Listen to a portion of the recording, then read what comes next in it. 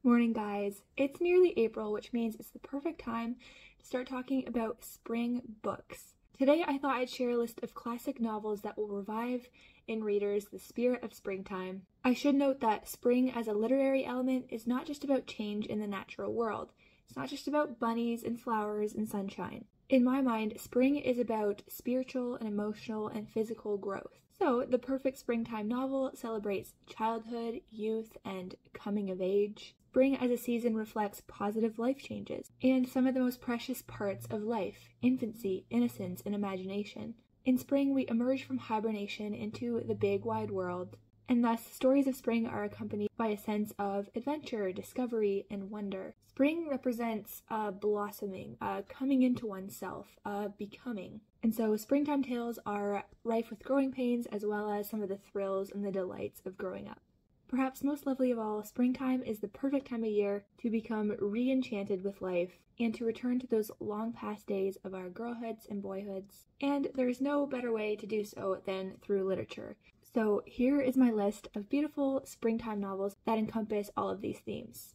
To start, I will begin with the novel that you're all expecting, which is The Secret Garden by Frances Hodgson Burnett. I mean, this book is so obvious, but I'm not going to apologize for it because it really is the perfect spring novel. It has all the necessary components. It has detailed attention to the natural wonders of springtime. It has a sense of enchantment with the blossoming earth. It explores themes of girlhood and boyhood. There are themes of exploration and discovery as the children discover the secret garden and make it their own world of dreams. And finally, there is a strong sense of renewal in all of the main characters. Mary and Colin are both miserable, wretched little children at the beginning of this book. In a sense, they are children of winter. They are lifeless, they are confined, they aren't very free, they don't have any lust for life. But as the springtime sets in England, and as they stumble upon each other and then upon the secret garden, the two young cousins learn what it means to be children. They become connected to the outside natural world, and through these processes, they soften the wintered hearts of their guardians. This story is just beautiful. Every time I read it, I go from disliking to loving Mary, quite contrary, and you also have a profound sense of sympathy for little Colin. This book just brings to light the importance of being outside, the importance of being free to roam and to wonder and to imagine for children. The importance of children just being children and childhood being a very blessed and beautiful part of the human life. And it's really sad when children don't really get to experience their childhood, when they have to grow up too soon, when they're subject to so many difficult and dark things, and sometimes this can't be helped. So yeah, I can't recommend The Secret Garden enough. Go read this. This should be number one on your springtime reading list. So next I want to talk about the Anne of Green Gables series. There are, I think, at least 7 or 8 books in this series by Ellen Montgomery, starting with Anne of Green Gables, then Anne of Avonlea, and then Anne of the Island, and so forth. These books are just classic tales of girlhood set in the whimsical Canadian countryside on the coast in Prince Edward Island. It's the most picturesque setting, but Anne is also a very dreamy, springtimey character. She's a girl of big dreams, of an infinite sense of wonder and optimism for life and all the possibilities of life. Anne is enchanted with life and the world, even though she is an orphan and she experiences hardships. She continues to just embody the sense of spring, constantly striving to grow as an individual. She's constantly striving to love the people in her life and to love her calling, her work, to love her homeland. She is so deeply attached to the land itself, Green Gables in Prince Edward Island. Anyways, these stories are just so charming. They're full of beautiful descriptions of the landscapes of springtime in Prince Edward Island. There's a lot of outdoor adventuring and time spent reveling in nature. And this is just a perfect example of an exploration of girlhood, a coming-of-age tale about growing up, about embracing all that life has to offer, and just fully living your youth, and not even just your youth, but your whole life. And so yeah, highly recommend this series by Ellen Montgomery. Next I have The Wind in the Willows by Kenneth Grahame. This is also a very classic, standard springtime book. It's recommended all the time because it has a very picturesque setting. If you've ever seen one of the illustrated versions of this book, the pictures are just gorgeous. You just feel like you are in the ultimate land of springtime. You know, there's cute forest animals. It's about mole and toad and badger, etc. It has great themes of friendship and camaraderie and love, growing up together, outdoor adventures, and so forth. Sadly, I don't actually have a copy of The Wind in the Willows, but it's on my list of to buys. I'm really hoping that I can find a nice used version, an antique version somewhere. So yeah, highly recommend that one as well. Next we have Far from the Madding Crowd by Thomas Hardy. I read this novel in university. I was first introduced to Thomas Hardy as an author in university, and to be honest, all of his novels are quite springtimey in the sense that they are very pastoral. They're very focused on the rural landscapes of the English countryside. They're very in tune with nature, descriptive in terms of natural settings in the natural world, and about humanity's place within that world. However, the human themes in these novels are often quite serious and dark. But Far from the Madding Crowd, perhaps the least so. I think it's probably the most upbeat, jovial Thomas Hardy novel, if you can call a Thomas Hardy novel jovial. In this book, there are themes of love and romance. You have Bathsheba Everdeen and Gabriel Oak and Mr. Boldwood. These men are vying for this independent young lady's heart. Even the names of the men are just like reminiscent of springtime, like Gabriel Oak, Mr. Boldwood. Like, they're so pastoral in themselves. Aside from the tranquil settings and the natural beauty in Far from the Madding Crowd, I think this novel is springtimey in the sense that it's really about character development and growth, a growing up of Bathsheba Everdeen and also of Gabriel Oak. So Bathsheba learns lessons about herself and how she can change for the better, and Gabriel learns lessons in love and perseverance and what it takes to win a woman's heart, a woman who has her own mind and her own life and her own ambitions. So yeah, it is a sweet romance set in the springtime in rural England, and so for that reason I highly recommend Far from the Madding Crowd. And Thomas Hardy's other novels, Tess of the D'Urbervilles, although that one probably has the darkest themes, A Pair of Blue Eyes, The Return of the Native. Oh, Jude the Obscure is my all-time favorite, but I don't think I would classify that as a springtime novel. I think I'd call it an autumnal novel. So maybe I'll talk about that one in autumn. We will see. But Thomas Hardy, highly recommend any of his works.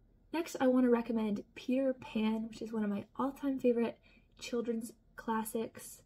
My husband and I are reading through it together right now, and it is just perfect for springtime. The novel is set in Neverland, where springtime returns as soon as Peter Pan returns. So when Peter comes home to Neverland with Wendy and John and Michael, spring comes alive on the island. And I like to think about this book in terms of the spring of the imagination. You've got themes of childhood wonder, the endless possibility of life, enjoyment in childhood and not wanting to grow up, but growing up in some senses nonetheless. Even Peter, the boy who never grows up, learns some things about himself and about others throughout the story. And you do see a little bit of character development. Not a ton, but a little bit in him, but a lot of character development in Wendy and the Lost Boys and John and Michael. I think Peter Pan is the ultimate novel about boyhood and youth, and what it means to be a boy, what it means to be a child. You've got themes of exploration and adventure, of freedom and independence. Peter Pan is the ultimate example of imaginative escapism. Every time I read this book, I feel like I'm a child again, like I'm starting life over again and embarking into the great adventure of it with an infinite amount of opportunities and possibilities. As a young girl, I was in love with Peter Pan. I just loved who he was as a boy, and I just wish that he would come to my window and whisk me off, and that we could have a life of endless childhood and just enjoy the pleasures of that and just let our imaginations roam free. Anyways, do read Peter Pan this spring. It is perfect in every way. The next springtime novel is Little Women by Louisa May Alcott. This is just the classic growing up tale, the classic tale of girlhood and sisterhood and growing into womanhood. Each of the sisters, Meg, Jo, Amy, and Beth, exchange girlhood for womanhood, although not so much Beth, as spoiler alert, she passes away at a very young age. But each of these girls grows into themselves, and they all become something different, which I love about this novel. You have Jo, the writer, you have Amy, the visual artist, and you have Meg, the mother, the actress, the kind of maternal figure.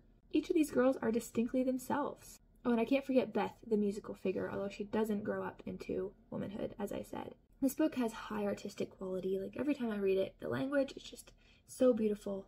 There are many springtime scenes. Lots of attention to the kind of the New England setting. You've got themes of hope and family and love and romance, and most of all of artistic longing and the process of growing into an artist. You have Jo growing into her writing. We witness the process of her becoming a writer. As a young girl, she's writing plays for her sister, she's writing novels, and then eventually she's writing stories for newspapers and she's getting published. She's realizing her genius, she's tapping into it, she's on the brink of success as a writer. She has no idea where her career will go, but she has big dreams and hopes and aspirations. She learned some hard lessons along the way. Everything about Jo March's journey as a writer appeals to me, but of course there is so much more to Little Women, as you have the other sisters as well. So yeah, I highly recommend the story of girlhood and its challenges and its beauties and its pleasures. Next I have My Antonia by Willa Cather. I think this one is probably less well known than the other ones, but I read this in university and was very pleasantly surprised at how much I enjoyed Cather's writing, and how much the story of Antonia actually appealed to me. In this book you have that deep connection with nature on the American frontier, Midwestern America. You have themes of growing into adulthood. Antonia has to get married, she has to raise a family. This is just kind of part of becoming an adult and part of surviving on the frontier. But Antonia embodies the spirit of freedom. She pioneers her way forward. She's a very strong-willed woman with big dreams and deep hope and optimism and faith in the American dream and the good things of life and the good that can come out of her life if she just works hard enough. But ultimately, the most beautiful thing about this novel, I think, is just the emphasis on the simple pleasures of life, the little things that give life meaning. You have the rhythms of the seasons, of the coming of springtime, but you also just have the rhythms of life. And the rhythms of life and nature coincide in a very beautiful way in this book, and so I highly recommend it. Next, I want to talk about The Hobbit by J.R.R. Tolkien. This is just the ultimate story of journey and adventure and self-discovery. You have Bilbo leaving the safe Shire for the big wide world. He's been tucked away in the Shire his whole life, as if in winter, cozy, secluded, and then he goes out across Middle-earth and experiences all the pain and glory that comes with that. There's a strong sense of wonder here. As Bilbo becomes brave, he leaves his comfort zone and he realizes how much the world outside the Shire actually has to offer him. You've got themes of wonder and discovery as he encounters Middle-earth's creatures and places. And then you also have the themes of homecoming and rebirth. Bilbo comes home from his adventure, back to the Shire, back to his safe place, and the Shire is kind of representative of rural England, springtime countryside, but he comes back a changed man, and he doesn't quite fit into that anymore. It's as if he's left behind his childhood to become a man, and he is a new person, but at the same time, he can still enjoy the pleasures of the Shire again. He can still be reminded of his childhood and of the sweet things of that life. And so yeah, highly recommend The Hobbit. The next book I want to recommend is The Adventures of Tom Sawyer by Mark Twain. Again, a story of boyhood and adventure. Involves many outdoor activities like fishing and swimming and playing games outside. You've got themes of freedom and independence. You know, Tom, he resists authority. He doesn't want to listen to the adults in his life. He loves being a boy and loves having the freedom to run about and do his own thing. He longs for the earth to be his own. In a way, Tom Sawyer actually kind of reminds me of Peter Pan in that sense. And then you also have themes of friendship and community. So you have Tom with his friend Huck Finn and his other friend Joe Harper. And their friendship just really highlights the spirit of boyhood and springtime, in my opinion. The best thing in life is true friendship, and these boys really embody that. They're united in their boyhood and in their youth. They celebrate that together, they enjoy that together. And so yeah, it's actually been quite a while since I've read Tom Sawyer. I read it as a little girl. I read Huck Finn as well. And so I'm hoping to reread them this spring to really understand what they're all about, because yeah, I definitely can't talk about them with authority as it's been so long since I've read them. But I do think they are perfect springtime classics, so let me know if you're going to give them a read as well. And then finally, The Little House on the Prairie series by Laura Ingalls Wilder. Oh, this series is just so nostalgic for me because I grew up as a little girl watching the show, reading the books, because they appealed so much to me as a child and as a girl. I mean, there's the obvious connection to nature in the American Midwest. The Ingalls live rurally in the country. They enjoy life's simple pleasures of living with family, of picking wildflowers in the meadow. The girls, Laura, Mary, and Carrie, experience the whimsical girlhood things. They enjoy sisterhood. This book is also a celebration of homesteading, building a home, a safe and peaceful place for when to live with their family, and they build this home in nature. They kind of become one with the land in a sense. They harvest it, they take care of it, etc. And again, this series really brings to light the rhythms of nature as you see the Ingalls go through spring, summer, fall, winter, time and time again throughout the years, but also just the rhythms of life, the rhythms of growing up, of being an adult and growing older, getting very old and dying. All these things are captured in this series. So again, it's been so long since I've read them, and these books are meant for children, so they are definitely not a difficult read. Very simple, childish stories in a sense. Because these books just inspire such nostalgia and longing in me, to me that's what a springtime book should do. To bring me back to the springtime of my life, my girlhood, and remind me of all those beautiful hopes, beautiful feelings that you had as a child when you were innocent and full of imagination and all the endless possibilities of life were open to you. So that concludes my list of springtime recommends. I will say that most of Jane Austen's novels also fit into this category. I've heard great things about The Tenant of Wildfell Hall by Anne Bronte, which perhaps might be classified as a springtime novel as well, although I haven't read it yet. I did buy it a couple weeks ago, so hopefully I can get to that sometime this spring as well. And then, of course, as I was saying, the Thomas Hardy books. And also perhaps Jules Verne. Jules Verne.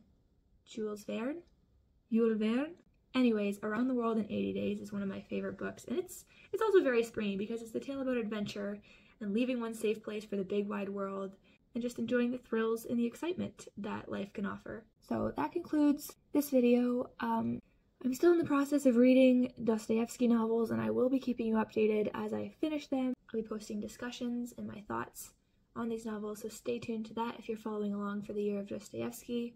I'll also be posting updates on my journey doing my master's at the University of Edinburgh. And finally, I have started a Buy Me a Coffee page. If you appreciate my videos at all, I would so appreciate it if you went over there and bought me a coffee, just made a little contribution. Writing and filming and editing YouTube videos is a lot of work, and I love doing it so much, but it's so hard to fit into my schedule. And I would love to one day be able to adjust my schedule to kind of cater more to my YouTube channel, but that will only be possible if I can get some kind of monetary support along the way.